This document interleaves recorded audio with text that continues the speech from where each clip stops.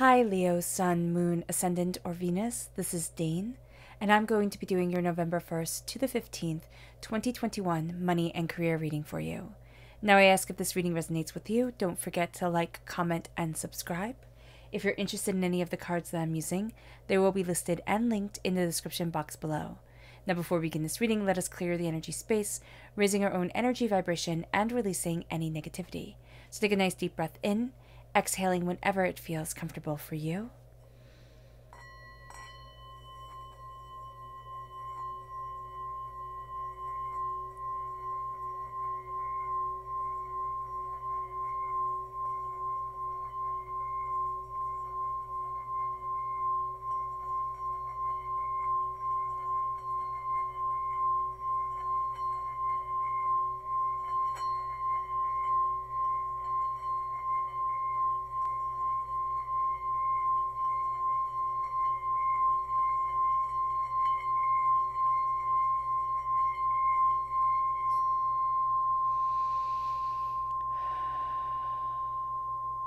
Releasing all negativity from the body like storm clouds. Letting yourself feel calm, centered, and at peace as we enter into this safe and loving space. Let's let the bowls sing as we see what the tarot has to say.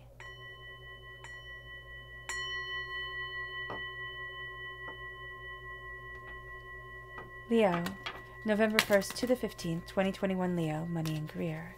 Angels and spirit guides, show me clearly. Guide this reading and show me clearly, angels and spirit guides, angels and spirit guides, show me clearly. Guide this reading and show me clearly, angels and spirit guides.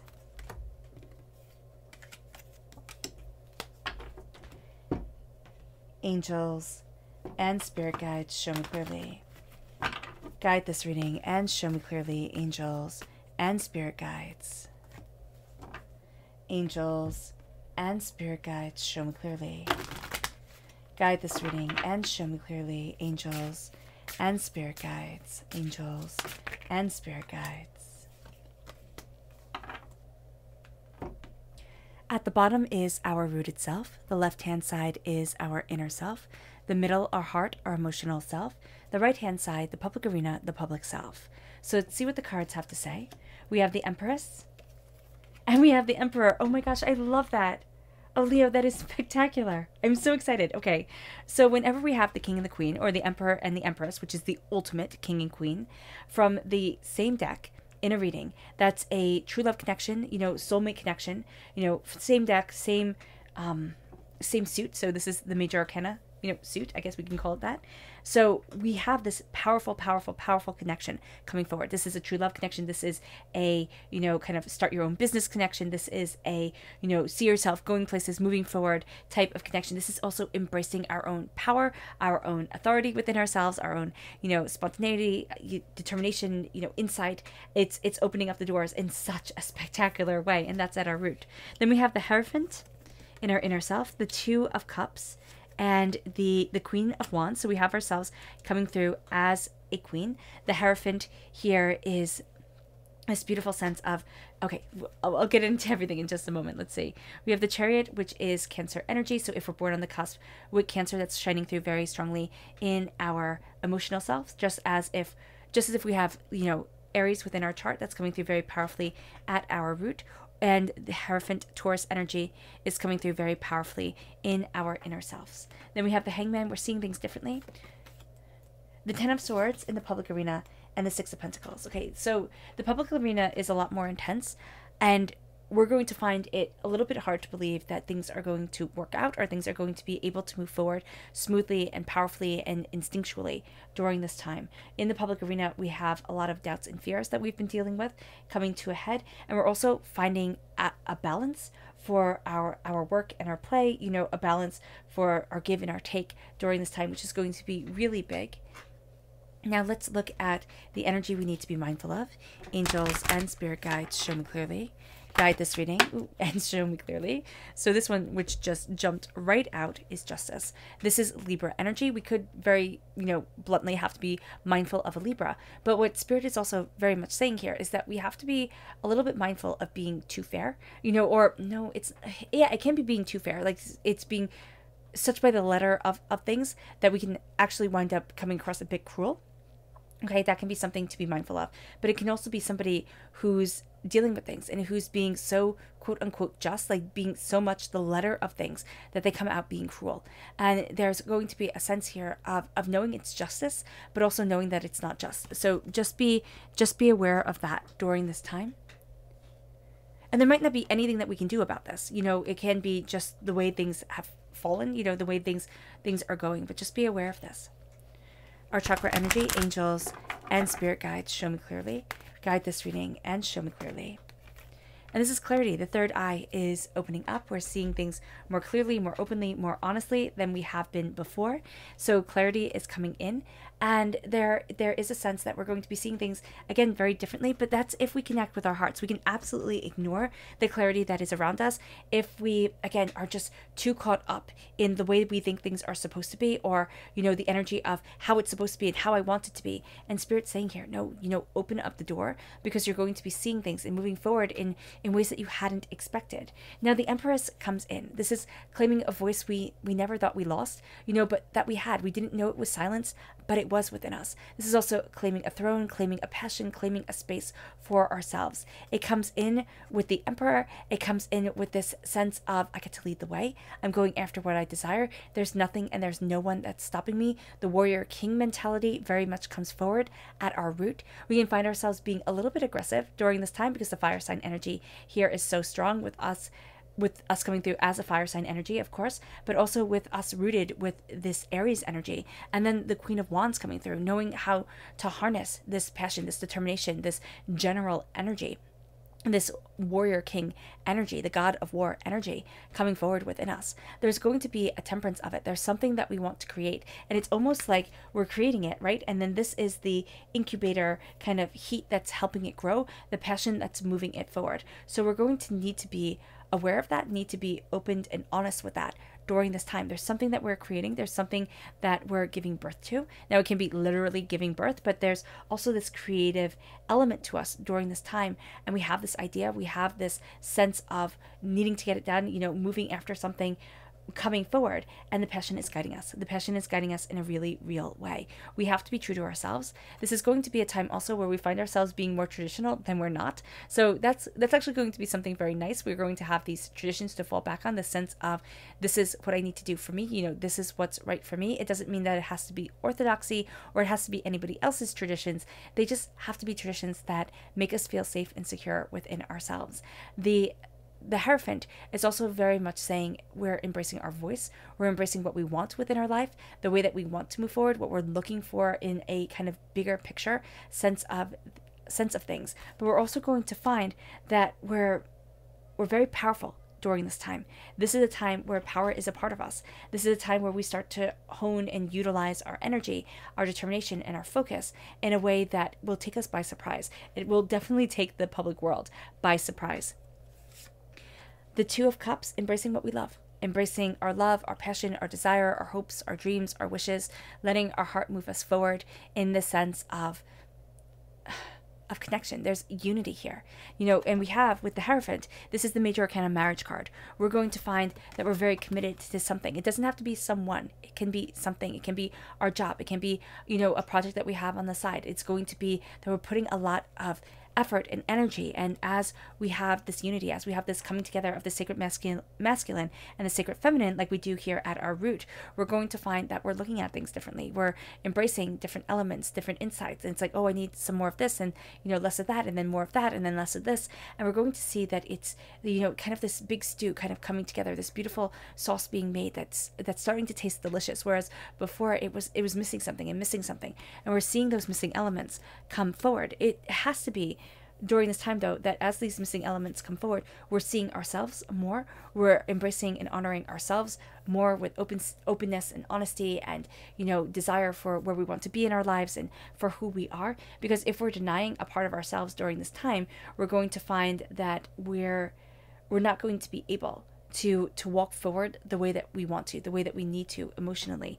The Queen of Wands is our passion, it's our creativity, it's our insight, it's our ideas, it's ourselves. And we're going to see here that we are embracing things work-wise. We're looking at things with this sense of, okay, not this way, but that way. We're breaking free of old doubts, old fears, old negativities that were holding us back. And as we're breaking free of this, we're stepping into ourselves. We're stepping into what we need, what we want, where it is that we need to be, what it is that we desire for ourselves. We're opening up that door in a very real way, in an honest way, in a, determined way for ourselves. There's also going to be the sense here that a new dawn is coming, a new, kind of light forward, a new passion, a new insight is coming to us, with us, and it moves us to the Chariot. It moves us to harnessing our emotions. There's also going to be a sense here inwardly. We're going to be very career focused. We're going to be very career focused, almost to the point where we think that if it doesn't come down to money and facts, it's almost going to be irrelevant. And Spirit's saying here, really don't do that to yourself, because you're going to miss some really great opportunities that are coming your way, Leo, if it's only money and facts, because there are going to be some things that open up and it's like, oh my gosh, I'm just passionate about this, or it sounds like a great idea, why not learn more about it? That really can start to lead you in a direction that you really want to be in, but it's not going to maybe be as factual as you would have liked it to be. It's going to be maybe a little bit more whimsical, or it's going to be, something that takes your attention from one thing and puts it on another, but there's going to be doors that are opened because of that. The Chariot comes in and we're seeing ourselves, rein in our emotions, really look at what we love, what we want, where it is that we want to be. And we're having the subconscious and the conscious kind of come together, very much come together. And we're going to see ourselves embracing this clarity of thought and insight, idea, understanding. And it's going to lead us to this place where we start to see things differently than we have before. And we're going to think, oh, well, that's wrong. Again, we're going to want to go back to our spreadsheets and, what makes sense logically to be able to move forward in this pattern and in this, in this bigger picture sort of thing. And the fact that we're seeing things differently, and the fact that our emotions are also leading us. Now, we have to make sure that we have a rein on our emotions, because if we don't, we can also find that our tempers kind of get the best of us. We can kind of be like a wildfire almost, where we just rage against everything and then step back and it's like, ooh, that was a bit too intense. So do be mindful with that. With the having the different opinions come forward, with the seeing things differently, that's going to be really, really great. It is going to be something where it's like, oh, but I never thought of that, and I never looked at that, and I didn't see it like that. And now, okay, this door opens and that door opens, and I'm moving forward this way and I'm moving forward that way. And it's all because we're stopping limiting ourselves. We're stopping saying, it has to be just like this, or it has to be just like that. And then the Ten of Swords comes in the public arena. And this is completion. And it definitely is completion of a time that laid us flat out, in a time that had us doubting ourselves and fearing ourselves and thinking that we couldn't, and also a time where we learned a lot of lessons. And it almost feels like for 10 years, we were stabbed with a different sword, a different lesson was learned, a different insight was had. And so we went deeper and deeper and deeper into ourselves. And now we're resurrecting, again, the darkness before the dawn. We're rising into our power, and we're taking those swords that once tried to destroy us. And now we're seeing that our passion is driven by it. It's driven by these ideas. It's driven by these insights. It's driven by, this sense of wonderment and opening up and seeing things quite differently than we have before.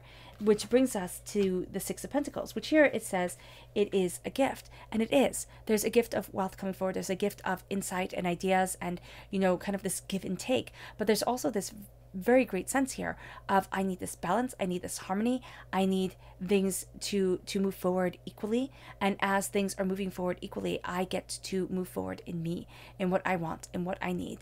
And there's also this sense of being honored for what we're doing, so being paid for what we're doing, not being taken advantage of. This is going to be a time where if we are being taken advantage of, we call it out. Well, okay, we might not call it out because we might need the job, right? But we start looking for other jobs, or we start looking at different things, and we start finding balance. We start looking at, the justice that we can have for ourselves, but the discernment that we need, the kind of boundaries that we need to build up, the fact that we need to learn how to say no to certain things or say yes to certain opportunities that are coming our way. And we're going to need to listen to our gut with it and talk it over with people who are valuable and a lovely part of us. But in work, we're going to need that give and take, because we're going to find more and more things piling up on our desks, more people asking us to, oh, can't you do this and can't you do that, or could you just help me out here? And we're going to be just so logically driven when it comes to work, with the sense of, if I do more, they'll see more. But people are going to not see it that way. They're not going to think, oh my gosh, you're handling everything. Okay, that's fantastic. There's almost going to be a sense of, well, it's going to be expected of you. So having these boundaries is going to be a really great thing. Our subconscious energy to be mindful of is the Princess of Wands. Now, this can be somebody at work acting like a princess. This can also be the warning not to act like a princess ourselves, which is never nice to hear, but is something that Spirit is saying. But it's to be passionate, it's to be determined. And there's also the sense of a person who has very distinct ideas for the way they want their career to go, for what they want in their life. And what we're going to find is that we can't be caught up in their drama. We shouldn't be caught up in what they want. We should also be looking at what we ourselves want. And then our subconscious chakra energy is self-mastery. This is the solar plexus chakra. This is connecting with our gut, connecting with what we want from our world, really looking at ourselves and saying, I am falling in alignment with me. I'm setting up these boundaries. I'm knowing what I want. I'm knowing what I don't want. There's also going to be a need to discuss things with this beautiful give and take, not the sense of, I've already come to my conclusion, which is kind of the energy we're either going to be bringing to certain things or other people are going to be coming forward with, and we're going to get defensive with. So just being open and mindful, that's going to be really important. It moves us to our subconscious rooted self. And that's the Magician. As above, so below. As you believe it, so it becomes. So we're really going to have to look at our mind here. What is it that we want? What is it that we believe? Where is it that we want to be? What is it that we desire? And just letting that energy be open, letting ourselves be opened with it, that becomes a game changer. Standing before our elemental self, looking at our fundamental gifts and being able to call them forward, being able to ground ourselves, being able to fill ourselves with passion, being able to embrace the emotions that come with that passion, and being able to, feel our breath and speak truth and speak our prosperity. That's going to be the game changer here. We have this very masculine energy around us. We just do. It comes through quite powerfully here. We have beautiful feminine energy around us too, but there's going to be this real sense of getting it done, moving it forward, charging after it, and connecting later. So we have to kind of have both come into play, but utilizing the masculine energy is going to be really important for us. This is going to be a time to really focus our power and know what it is that we want and set ourselves towards our goals. Our subconscious inner self is the sun. This is the happiest card in the whole entire deck. It's letting us shine, and it's not letting us, think that what we want is wrong or our passions aren't supposed to be. It's letting us shine. It's letting us move forward. It's letting us go after what we desire, what we want, and what we need within our world. And it's not letting anybody take that beauty away from us. It moves us to our subconscious emotional self. And that's the 9 of Cups. Sweetness, prosperity, bounty coming in. It's looking at our passion, what we want. It's letting richness like honey melt on our tongue. It's letting in the beautiful things. But this can be very hard for us to see and very easy for other people to see. So do be mindful of it. Even with the sun, we're going to have other people see this beauty around us and kind of want to take us by eyes or think, oh, okay, you have everything set up. You don't need praise or you don't need me to say anything. And that's going to be the opposite of what we need. Like, we do need praise. We do need people to say, oh, good job, because we're not really going to see it as well as they are, And then it moves us to our subconscious public arena self, and that's justice coming through. So it's something to be mindful of, yes, but in the public arena, things being balanced, things being just is important. And the 6 of Pentacles is the minor arcana justice card. It's that sense of, I need this balance, I need this justice, I need these gifts to come forward of openness and honesty and insight and passion and power that lead me to the place that I need to be, that open up the doors that I've been waiting to walk through. So justice comes in, and it again becomes that game changer. It becomes that passion, that fire that moves us. All right. Yeah. And things become just in the public arena, but subconsciously we're looking at a lot of healing. We're looking at a sense of a lot of the missteps that have happened. Well, those are becoming more even out over time. It doesn't mean that everything's going to go away, and it doesn't, or go our way or go away. And it also doesn't mean that, we don't have to work towards it, like it's just going to magically work itself out. What it does mean is that we start setting up these boundaries, which are really important. We start balancing our energy and seeing what it is that we want and looking at what's fair and what isn't fair, and then utilizing our voice. And that's going to be a really powerful thing for us. All right. All right, Leo. I hope this reading has resonated with you. I wish you nothing but light, love, peace, and happiness. May harmony always be with you. I'm sending loving, healing energy to each and every one of you. I love you all, and stay safe.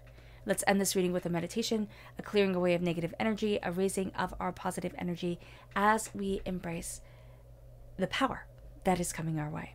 So take a nice deep breath in, exhaling whenever it feels comfortable for you.